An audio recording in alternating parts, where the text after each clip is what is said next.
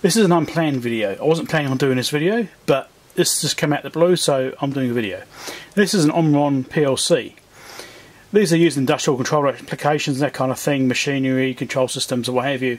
And they basically take AC input, and you've got a bunch of switched outputs and control signals and stuff like that. It depends on what they're used for. There'll be inputs along here, and these have got some outputs along the bottom here. Relay contacts inside. Now this one has got an issue. It stopped controlling something. So a particular device that runs, it's like an air pump. It wasn't powering up anymore. Someone had already checked the pump, and the pump was working fine. The actual pump has got no problem, so I'm thinking, okay, must be a supply problem.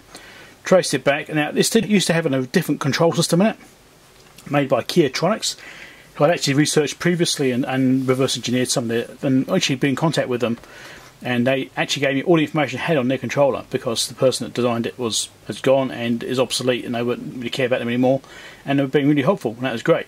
So they sent me everything for it. So at that time I was able to fix it. Since then the controller's been made obsolete and it got replaced by somebody else with this thing instead, and that's fine. PLC is exactly what it's meant for. Slight problem though. Can you see what it is?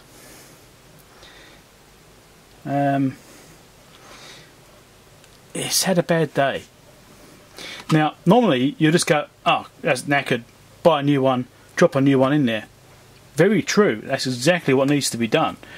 But this needs to be going tonight. Yeah, I don't know if I can make it go tonight, but I'm going to pull it apart and have a look. At the very least we'll see what damage is in there.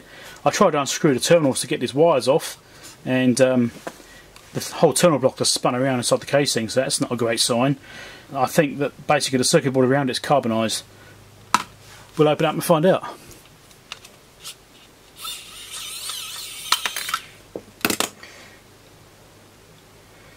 Nothing to see there. Okay, well, let's pop the thing open.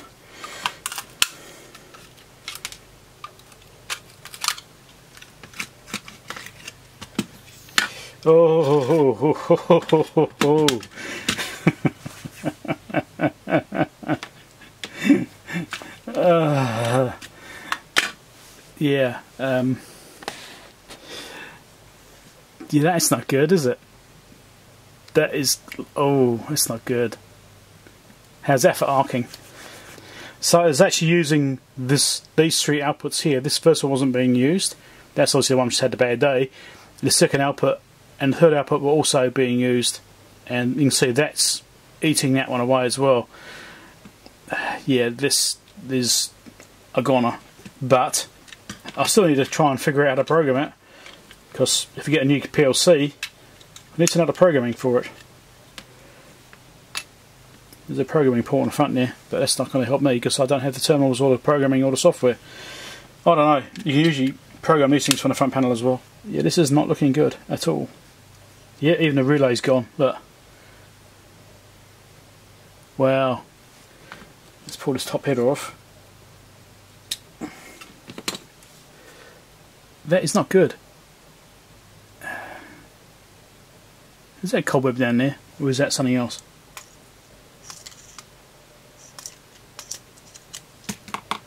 Don't know. There's all kinds of. But that relay's melted. I mean, it could be this started from the relay. The relay started arcing, then it spread from there, or it could be from the contacts now. So when I actually removed this thing from the panel, all the screws were loose. So yeah, that made me think it's probably a case of the screws coming loose, it started arcing in the terminals, and it spread from there. And it's entirely possible it could have gone upwards. I mean, the fact it's eaten away that corner of that relay, the fact that is gone, that makes me suspect relay as well though. So yeah, there's no fixing this. Well, not on board. I mean, you could technically unmount the relays and have remote relays. That's possible. I'm in a bit of a bind with this thing because these three outputs were being used. I need to consider the options for this now because we do kind of need to get this thing going. But as you can see, this board is not serviceable. Is that a copper? Yeah, the copper's bulging up there. Yeah, that copper is detached from the board. You got carbon. Carbon is conductive, so if you've got conductive carbon on the board, then that's also really bad. That in relay there has been spared because it wasn't being used, but this one is being affected as well. Like, this is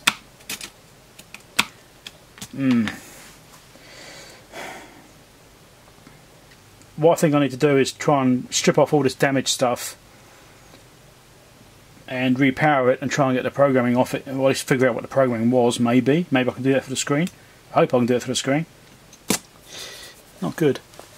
Now there is actually no high voltage around here, and there's high voltage connected through the relays. So the relay is also controlled by the microcontroller. The coil contacts are up here, and these are the terminals, and these are the relay contacts down here. That pair of contacts there. What was it, there and there? Pair of contacts there and there. There was another one here. Pair of contacts there. Pair of contacts there. Fitting external low voltage relays, well, low voltage from the output of the microcontroller, is a possibility. This one's still serviceable. That one's still usable. That not. That is. If I reprogram this one to over there, that'd be something, I suppose. But then I've still got this output, so I could put one remote relay in and do it that way. It'd be a temporary fix. It wouldn't be a long-term thing. Just for the weekend, because it's Friday now, and it's a long weekend.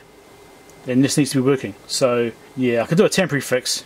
Well, I've just desoldered it. It so happens. There we go. It's coming out. Yeah, that is not good, is it? Yeah, that's really not good. The pin's still a pin in the ball just there, so I'm taking that one out. Basically what I have to do to make this safe and usable is cut out this piece to prevent it from conducting. Yeah, even this one looks like it's got wet, actually. Looks brown. Okay, well, let's just see what I can do about this. Well, I've cut that out now and started cleaning up around the board there. It looks like it's got wet over there, it's brown, and in fact it got brown over here. It's almost like water's got in there. I mean, maybe that's what the problem was. It art from water being in there. Maybe that's the original issue. Water got in. I don't know. Maybe it's a bug. Could be bugs in there, but anyway, that's also bad. It's burnt through the side of the relay there, and obviously this terminal's knackered. So those two are good. Only that one's programmed. So what I'm going to do now, I'm going to put this thing back together to a point where I can try and use it and try and see if I can get the programming off it, find out how it's programmed. If I can find out how it's programmed, then I can sort something out. I could even sit down the Arduino program. I could use a 240 volt down to 5 volt power supply, which I have, an Arduino, which I have, and an Arduino module with all the relays on it, which I have. So I actually have options to recreate this if I know how it's programmed.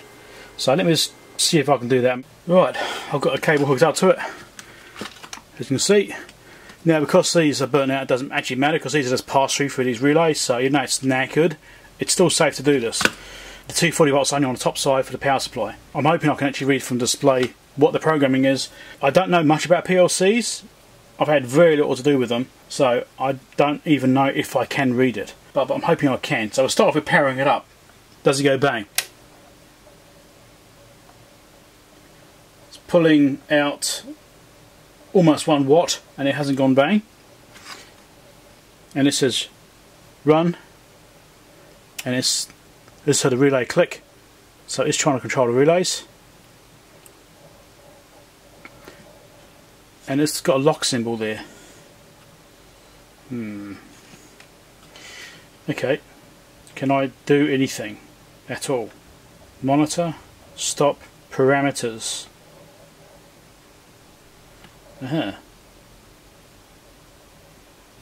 It does say stuff there. Can't you see a bit on camera? So TXSA, trigger 10, reset 10. Okay. Is there a next step?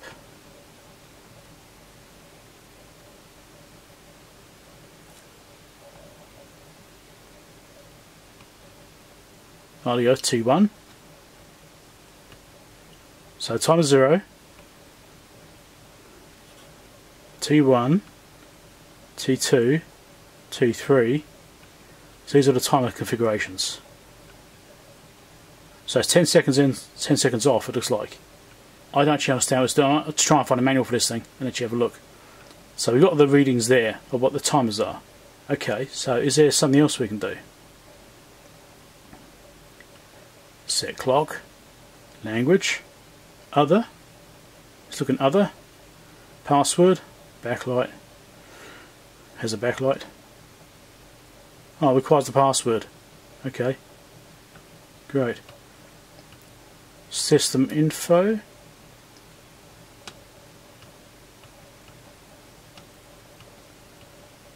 Okay. Modem.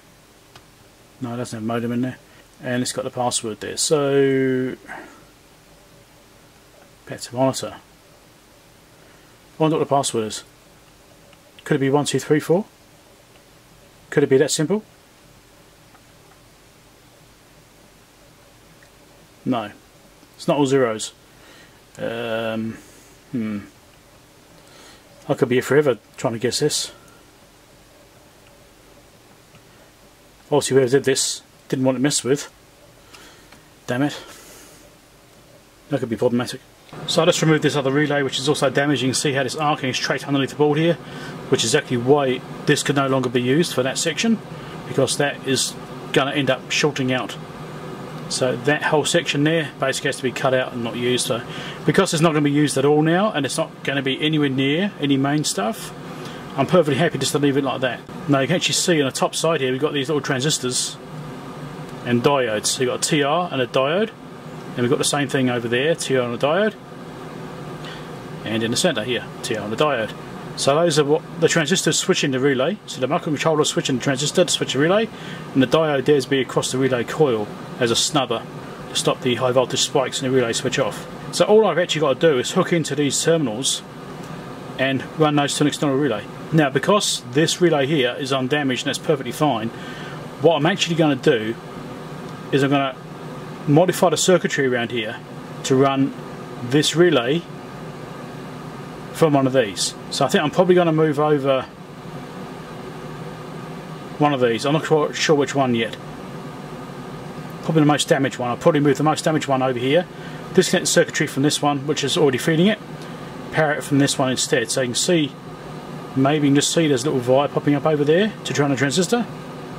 So I can either do it two ways. I can either take the transistor out, like take the transistor there out, and run that wire to that one, and that'll be it.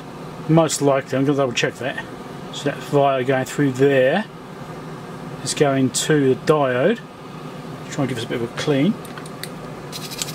Marginally better. Yes, there's a wire going to the diode, which is apparently going straight to the transistor as well. So I think I'm actually pretty safe there.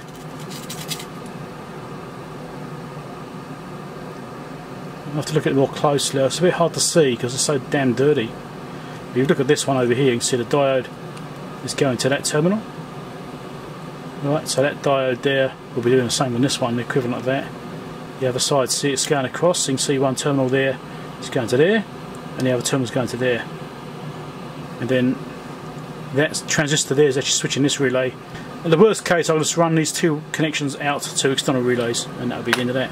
Anyway, I'll figure that out and I'll come back once we've got it done. Right, there's a crude drawing of what's on this board. So we've got 4 relays, we've got a transistor driving each relay, and interestingly only 2 of the relays have got snubber diodes on them. The other 2 do not have them. That's really weird. I'm surprised it's done that way. TR3, TR4, TR5 and that's TR6 down here. I forgot to label it, but it's TR6 drive each relay in turn. And say D8 and D9 are the snubbers for relay 2 and relay 3.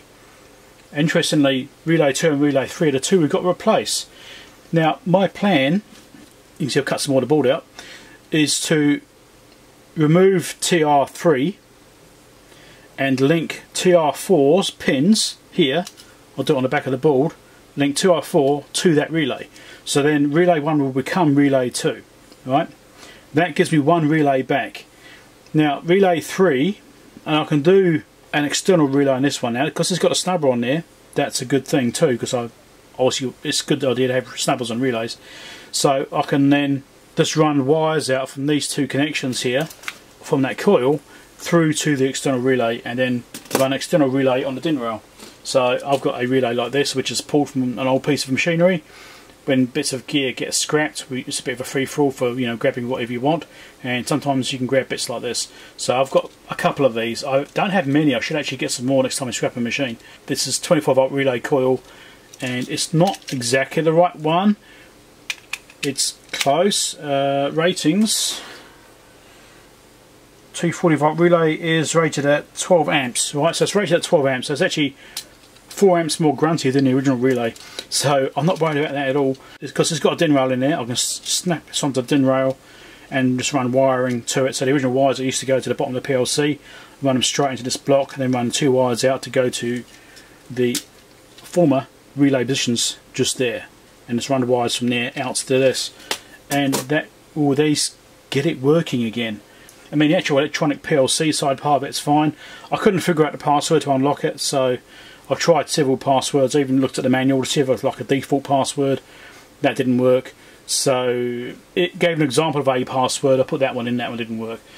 So whoever installed this thing put one on it, which is a sensible thing to do, because it stops people playing with it and accidentally making a mistake and messing it up. So I do not have a problem with them putting a password on. It's just a shame that they didn't like write it inside the case or something, you know. It's like, oh yeah, here's the password, so if you ever need to pull it apart and have a look, there it is. But there's nothing noted anywhere. You know, they could have like pulled this apart, written inside the case, so if you ever had a problem, you could, you know, open it up and have a look. Anyway, that is what it is. It's just one of these things. So I've got a plan to go forward. It is still a bit of a bodge. I'm not happy with it. I mean, realistically, you could just disable the whole bottom half of this board and run external relays, entire relay bank externally, and that would be the end of it. But yeah, you know. Anyway, I can recover it, so that's the main thing. I'm going to get working on this because I need to get this thing working tonight, and it's already getting dark. Right, there's my solution. That's all done. I've remapped that relay onto Q1, well Q0, so Q1 is now Q0. I've shifted it over, and I've got an external relay here to go into the board, which is the Q2 relay. So yeah, done. DIN rail mounted, so that makes it easier. I'll drop a thing in there, run those 2 wires used to go through those terminals through this relay, which is those 2 terminals there, or those 2 there, either one, and that's done. That should be good, I hope. Yeah, we'll see how it goes.